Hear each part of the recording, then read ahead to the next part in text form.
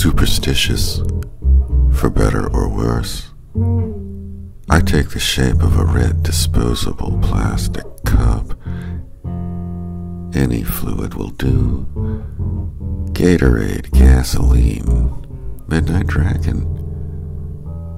Fragmentous autumn spiral passes ejected leaves, bounding torrents of Osage oranges, pound-panting traffic, water freezes at mad-high temperatures, Sylvia Belljar controlling the vacuum-pumping panels.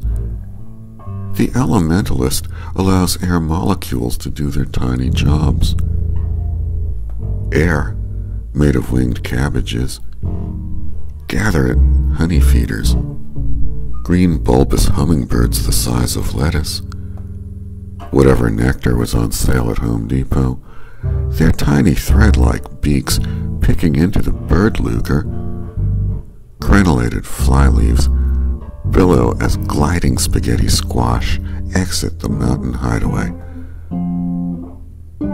A red sunset lodges midway down the esophagus, one hot meatball burning close to the heart, precarious, manageable. Discomfort is universal in causing drift.